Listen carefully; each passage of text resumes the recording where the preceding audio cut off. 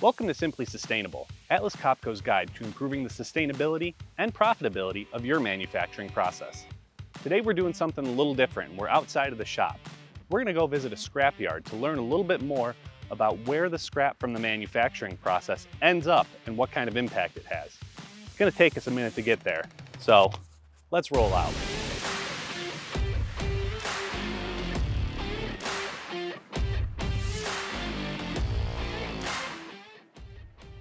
Hey Emily. Hey Brian, thanks for coming to visit me today. No problem. What do you have in store for us? Today I'll be showing you around this pretty massive scrapyard. I don't know if you noticed, there's also one down the road that's pretty much exactly the same. That's a lot of scrap and a lot of material wasted during the manufacturing process. It really is. It's pretty tiring work, dirty work. Scrappy and I don't even want to be doing this work. You know what? I think I've got just the solution for you.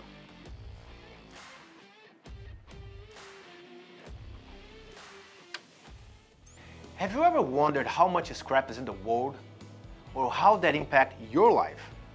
For example, the weighted average carbon footprint to produce 1 ton of steel is equivalent of driving from Detroit to Seattle and back. The minimum amount of energy required to melt a ton of steel is equivalent of driving from Detroit to Nashville. But what about you? Do you have too much scrap in your world? We can help.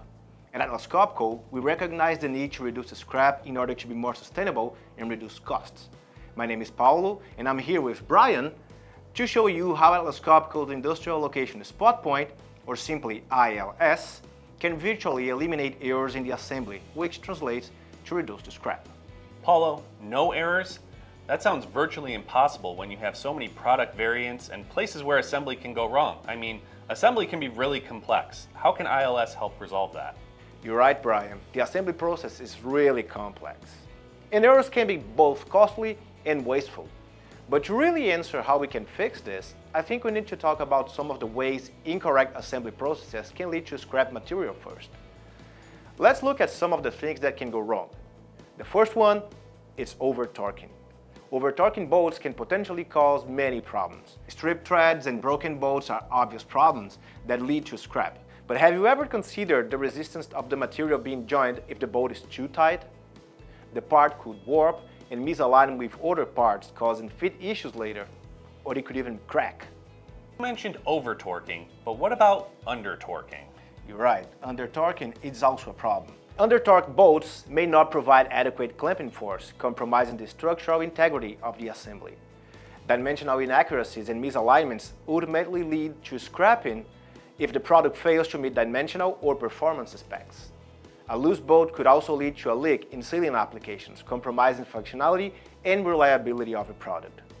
ILS tracks the tool location over the product and ensures the correct tightening strategy is selected based on that location. This way, we can be assured that the correct torque is being applied to the correct bolt.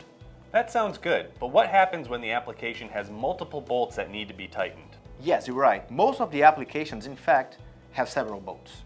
Did you ever think about how not following the correct order when applying torque could affect the final product? Similar to incorrect torque on individual bolts, torquing the bolts in the wrong order can also cause a scrap. Problems like misalignment, warping, or uneven distribution of loads, I assume. Those are all problems that could cause the part to become unrepairable and lead to scrap. You're correct. An ILS can be programmed to expect a certain sequence based on the process requirements, and also ensure that no bolts are missed in that sequence. While tracking the location of the tool, it can also disable the tool from running if the position doesn't follow the expected sequence. This ensures the tool cannot apply torque to the part in the wrong order, avoiding causing the issues you just mentioned.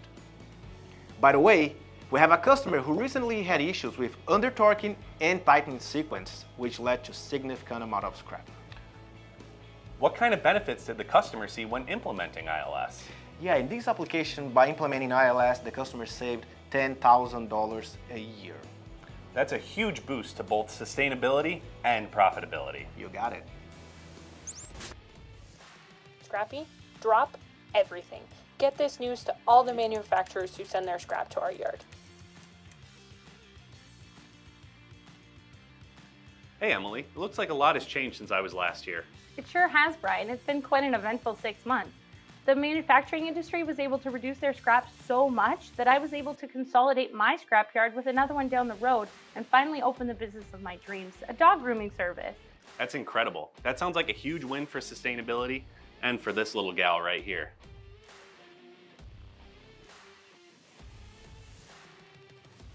It turns out, reducing scrap can have a huge impact on the sustainability of your manufacturing process.